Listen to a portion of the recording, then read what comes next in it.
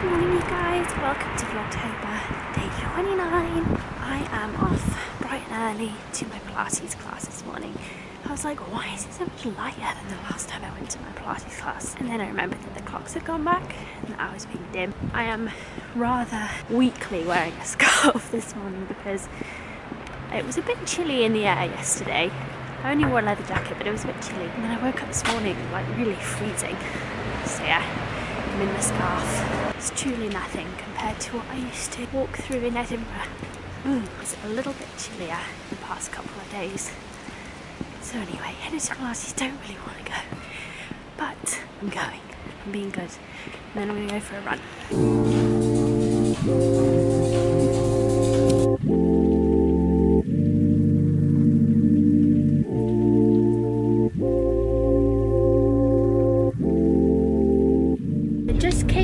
Of my run, and today I managed to run for the whole 20 minutes, which was good. I ran much slower than I usually would, so I think that's obviously key.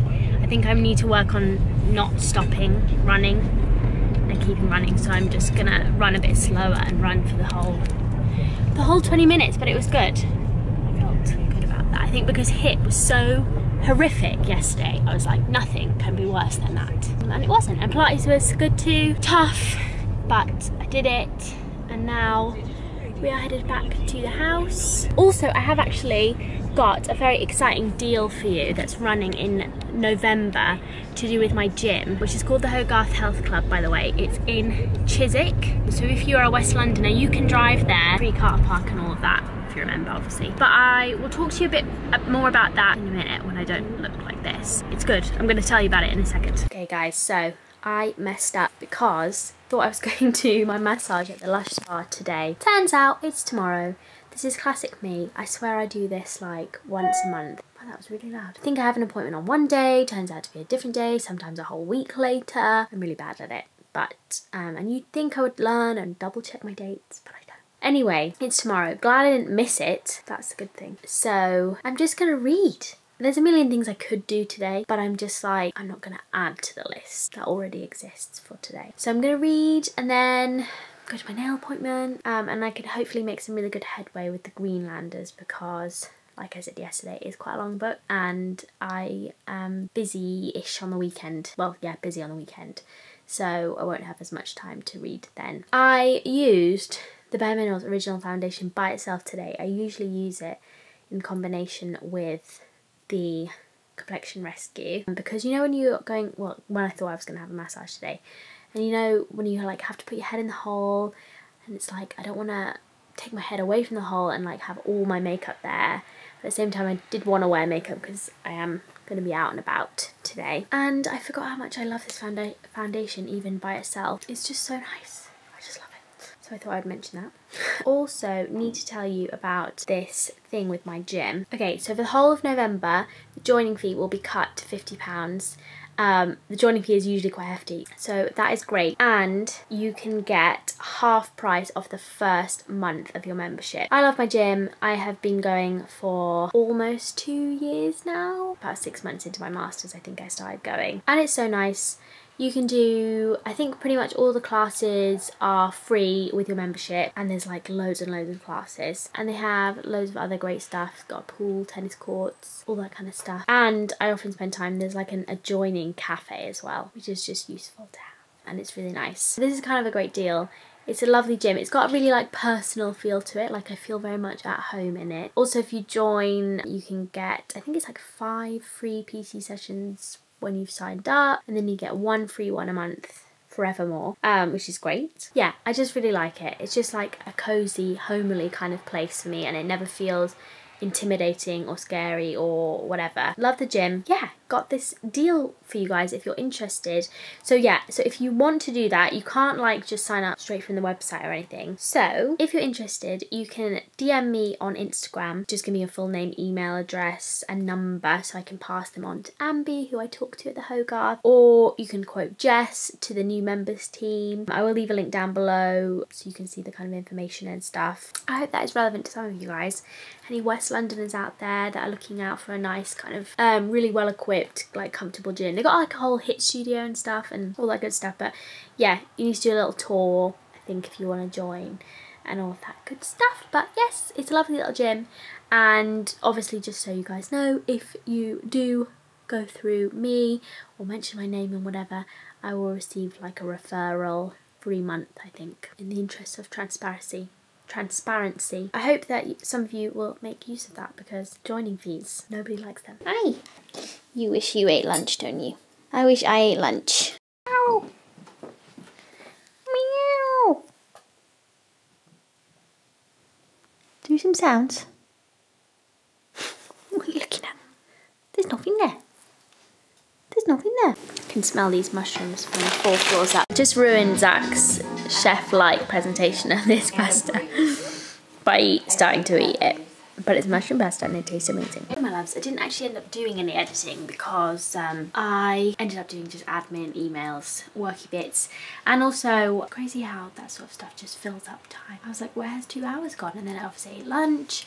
Now I'm gonna head to my pedicure. It's gonna be nothing special. I'm probably gonna get a very similar colour again, but I just need them sorting out because they're chipping a little bit, peeling off. I always get shellac pedicures because they last for like 2 months or something.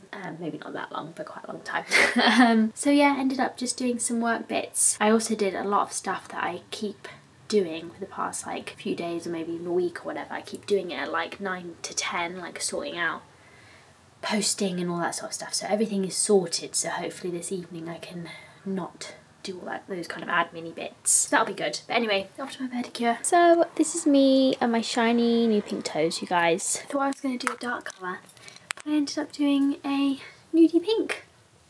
What do you know? Oh, I can feel a nap coming on, you guys. You know when you have like a slower day than usual. And got up relatively early this morning, and I'm just thinking, oh, I can feel the nap behind my eyes. I'm going to do some reading in bed anyway. I have to accompany Zach to the opticians today because he needs to get some drops in his eyes that's going to possibly make him a bit blind. So I'm going to do that in a bit. But for now I'm going to just do some reading. My wisdom tooth is really bothering me. It's the one on my left side this time. I can't remember. Do you guys remember in, I think it was a Vlogmas one year, my whole right side of my mouth like swelled up. It's got an infection. When you have a wisdom tooth, you often have like a flap of gum on top of the tooth, and it can basically get infected under there relatively easily. I think it's quite common. So yeah, it was usually my right side, and I still get pain on my right side occasionally, especially when I'm stressed or tired, or I've been drinking too much or something like that. But I think I've actually got an infection on this side, because it's really quite tender and painful and sore. Either that or it's moving, and the last time I went to someone to actually look at my wisdom teeth properly, they said if the left one starts moving or starts bothering you, then you have to come back. We're not going to remove the right one because you've actually technically got the space for it. And I was like, can you not just remove the gum on top so that we don't have this infection problem? But apparently not. But the left one we need to be a bit more concerned about because it's facing in towards my teeth, so obviously it's got nowhere to go, so it can't come up normally and naturally like the one on my right side can. That's not ideal.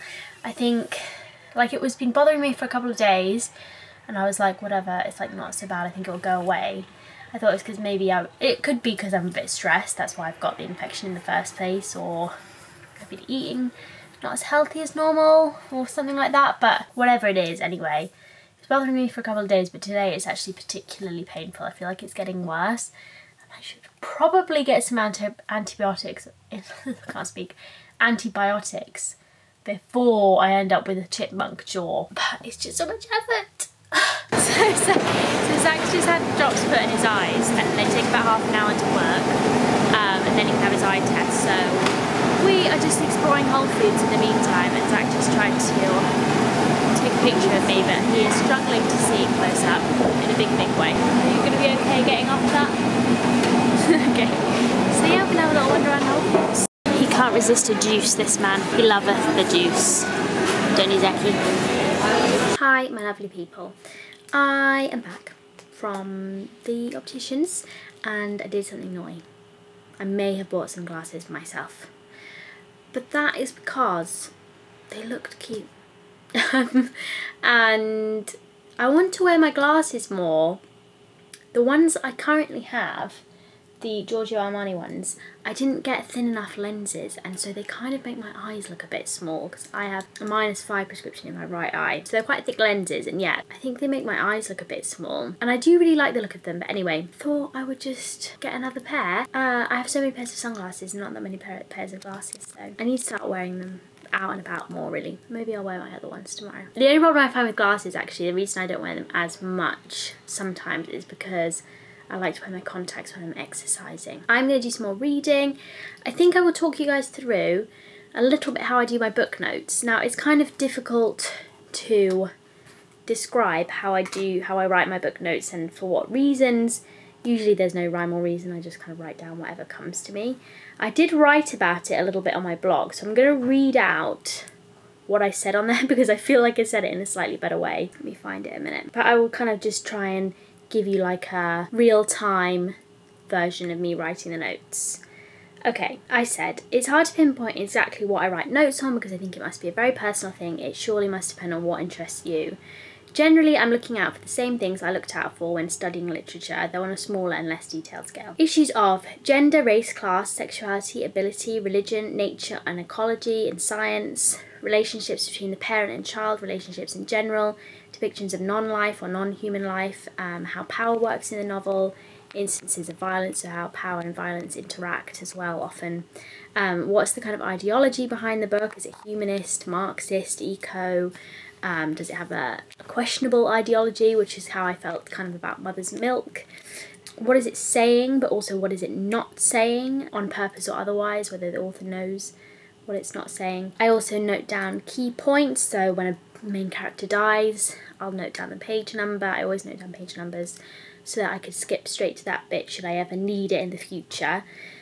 Pivotal moments or like new things, I'll usually note them down, like if there's like a new era, particularly in a novel like The Greenlanders where there's, you know, pivotal parts of the book where things change or shift significantly, I'll kind of just write the page numbers down for that. I'll also note anything significant about the style of writing, character development, the form, the genre, or the historical period to which the novel might refer, and how this relates to when it was written. And of course how any of these things might relate to its themes. Sometimes I take down whole quotes, not often because it does take a while to write out. Recurring imagery and vocab, if there's lots of natural imagery or tree imagery or something. Well, that's everything I said in my blog post. Let me have a look at my notes thus far on the Greenlanders. Because of the grand scope of this novel, and the kind of style of it, which is saga style, there has been less kind of specific linguistic things I can pick out apart from the form and style as a whole. So I'm mostly noting down just kind of plot things to help me ground myself in the plot and not forget it immediately. I've got a little bit here about the novel's relationship to gender. I've got a couple of strong women. Yeah, I'm going to try and do you a little real time of notes. I won't write notes on every page. This isn't that kind of book. But if I write anything down, I will stop and let you know. Guys, obviously this is not going to make much sense to you because a lot of you probably haven't read the book Greenlanders. But anyway, there's something going on with religion in this book and the way it is kind of imposing on the lives of the Greenlanders. And so I picked up on this quote here: farmers of Greenland pay great attention to the wealth of the earth but little to the riches of heaven. And their relation to the natural world is obviously very precarious because Greenland is not the most easy place to live, especially at this time in history or whatever. So yeah, I'm interested in this kind of natural versus religious imagery, especially with regard to the Skraelings as well, who are different from the Greenlanders. But anyway, so I'm going to write this quote down. If you can see here, I wrote somewhere here, a couple of the main characters, sorry if this isn't really a spoiler because it happens fairly early, a couple of the main characters in the main family die, and one is kind of as a result of a monk, and one is kind of as a result of the bishop. So yeah, there's something going on there, so I am going to put that quote in, and I'm going to note down the page number, wherever that may be. He's come to visit me, which she rarely does these days because of the old joints getting a bit painful for her, but I think she's good at the fireworks, so she's come to visit. Okay, next note. The women have a really important role in this book. You can see here I have written Brigitte and Helga and Margaret are all strong women families upside down, because in this kind of more traditional society their strong-headedness is unusual. Well, not that unusual, it doesn't seem to me, but they're particularly independent. But yeah, and this is true of Smiley in general. I noted that with 1,000 Acres, that was very much like a feminist novel, I would have said. So anyway, I'm going to note that the women often make kind of, well, Birgitta has visions and Margaret often makes statements that end up coming true. In this case, I don't know if it's true yet, but I assume it's going to be. She says, "My Scully, you've thrown away your luck, for it seems to me that this grey horse will be your death." So I'm going to write something about the relationship between women and the future, which also relates to their ability to bear children and continue lineage, obviously. Yeah, and maybe men and death or violence or something. Something is happening along those lines, I think. Hello, pets galore. Curry for dinner, guys. It smells nice. Crete is making, we've been tempted by Bake Off, and Crete is making banana bread with these old bananas that we have, which is one of my faves. So she's getting on her baking gloves and she's baking. And this cat looks immensely uncomfortable. What is this look? So guys, I'm back upstairs. I didn't show you the banana bread, but it was delicious. Indy's a really good baker. I'm just getting back to my book. By the way, if you're confused about these glasses, which are not the ones I normally wear, they're the first ones I could find on my bedside table. They're my old Paul Smith ones. You might remember them from vlogs long past. They're actually the wrong prescription. They are, yes, a little bit weaker than my current ones when my eyes were a little bit better. But anyway, I'm back to doing some notes and stuff. I'm sorry if you're going to read the Green Lanterns, by the way, guys. I'm spoiling it up to a certain point. But anyway, in case of this page, something kind of important is happening here. There's a murder going on. I feel like it's going to be pivotal to a change in the scenery of the book and the vibe of the book and the family's life. So I am going to note down that on 125, this person loses their life. So that's another kind of note that I would write. If you're wondering how I'd like figure out what to pick out of pages and stuff, it's really just whatever occurs to me first. I think it's sheer practice from doing a lot of this sort of note-taking at uni. It's just being kind of heightened, having a heightened awareness for things that you're interested in, basically. Okay, a final note, you guys, because I imagine that this is probably not very exciting and kind of obvious, but I am following this red silk, which came originally from a boat, and then it went to a particular man, then it came into this family, and then it's kind of caused the downfall of one of the major female characters. So I feel like the red silk is like symbolic of stuff. So I'm kind of following it and noting it down when it appears. I hope that made any sort of sense, especially I know lots of you guys haven't read this book, so it's probably hasn't made a lot of sense, but I hope that it's been helpful in some way. You guys often ask me how I write my book notes, so I thought I would do that for you today before Vlogtober ends. I wanted to do it originally at like a desk and do it all properly and officially and formally, but desk situation is not ideal at the moment. Yeah, I don't really have like a big table I can really sit at the moment, so I will maybe do that for you in the future if you are interested, and I can do like a proper walkthrough of a few pages as I'm writing notes. I'd choose a particularly notey book, I think, like something I would write a lot of notes on.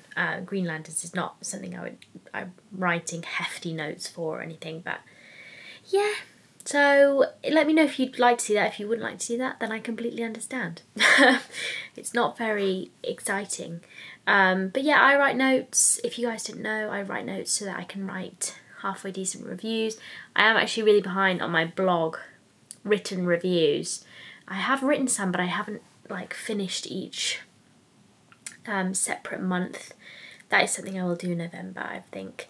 But yeah, so I can write half decent reviews, speak half decently about the books in videos, because I am documenting everything I'm reading all the time for you guys, because I love doing it.